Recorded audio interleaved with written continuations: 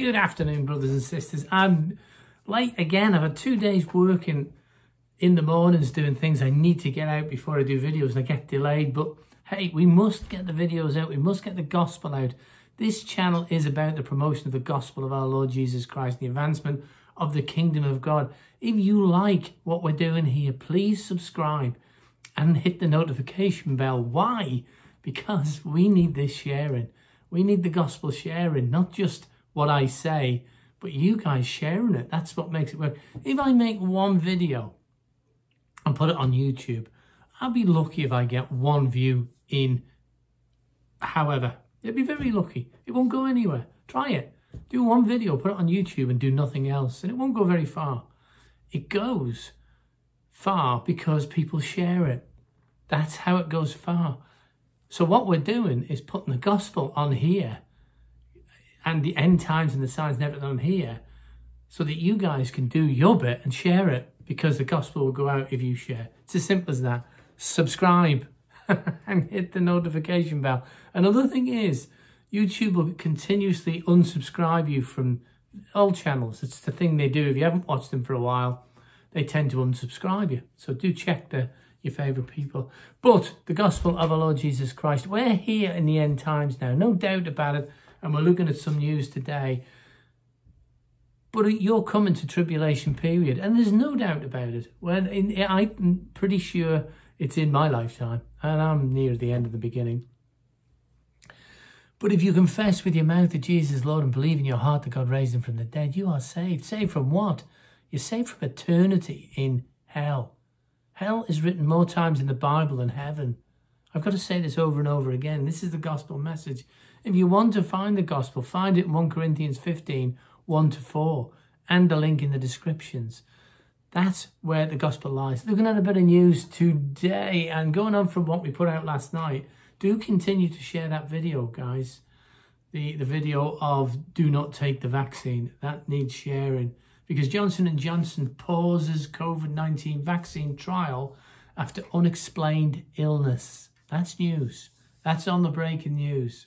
So they're rushing it. And we know from what we've seen last night, go back to the previous video if you haven't seen it and watch it, that the doctor is making it quite clear, along with everybody else. The whole thing is screaming at us that this is control. And just to show us that it's not just America that's getting hit, the whole world is, as we know. But Kilimanjaro, hundreds battle. Oh, what's going on here? Hundreds battle to contain a fire on the slopes of Kilimanjaro. This is Africa's biggest mountain. Tanzanian residents, students and firefighters were battling on Monday to contain the fire that broke out on Sunday on Mount Kilimanjaro, Africa's highest mountain. The National Park Service, TANAPA, said, and it's a big fire, there's photographs here, and it's a long fire, and it's funny how it looks to be in different places. It's not like it started somewhere and gone out. It's not one place. So again, it's happening. Why are we talking about them? Because it's end times. It's end times. Why do we know it's end times? Because all the signs are here.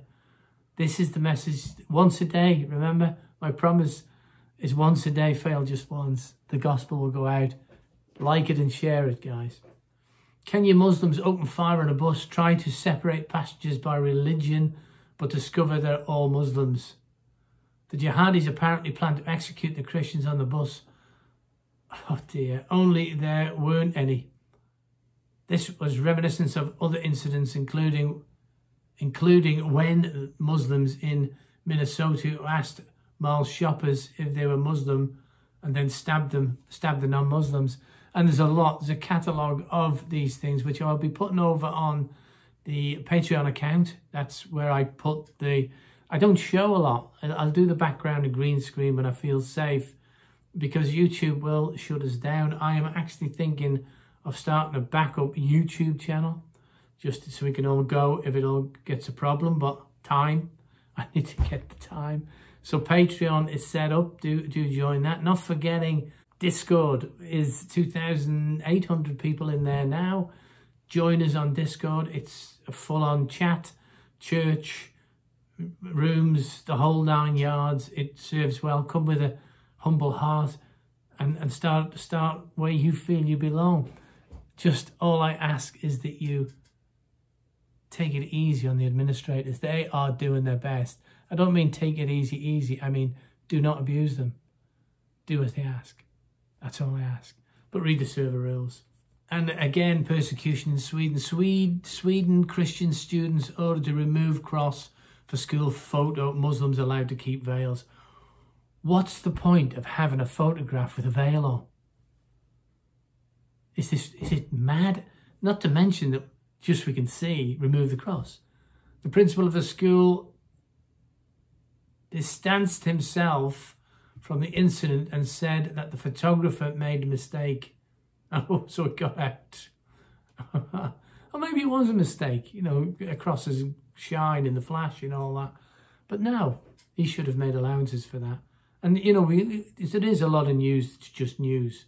So we've got to be realistic about it. We need to focus on what is actually appertaining to prophecy, which I keep saying I will do, but so much other stuff comes in, I forget to do it. Like this one, it's interesting. We'll get anything to sell newspapers, to be honest with you. And I tried to pick off, but thank God it wasn't Delta flying us in when we killed bin Laden.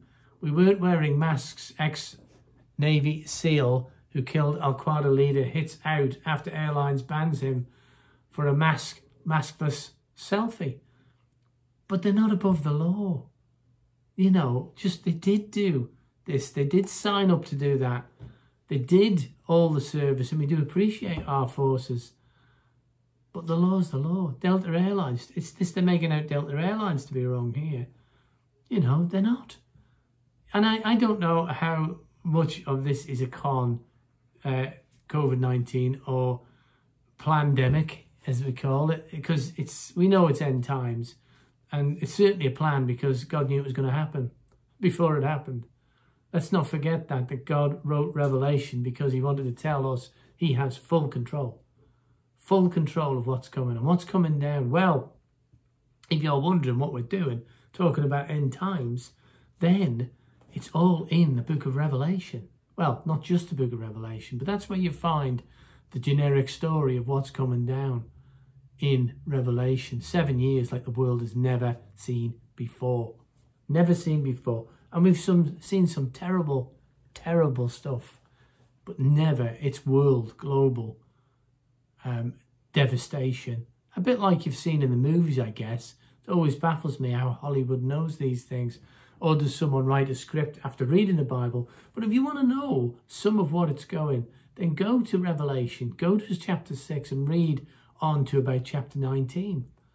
And that's what's going to happen. That's what's going to happen. Guaranteed. How do I know it's going to happen? Because all prophecy is 100% accurate up to it, up until to date. How do I know it's now? The biggest significant sign is that Israel was made a nation in a day, in 1948. That ushers in this generation, 70 years, 80th stealth. That's how we know. If you want to know more, Discord, please go to Discord. We'll open it up there. And all I can leave you with for now, and there will be other videos, I will spend a bit more time this afternoon and tie stuff in and be out again with at least one more video today. Failing a bit here, but I'll just leave you with, may God bless you, keep you, make his face to shine upon you, be gracious to you. Remember, I've booked a picnic in heaven. I want to see you all there.